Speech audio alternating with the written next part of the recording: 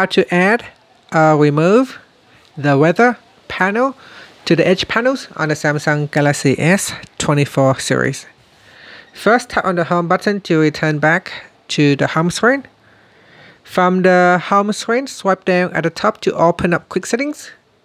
Then in here, tap on the settings icon. After that, we scroll down, and then in here, tap on display.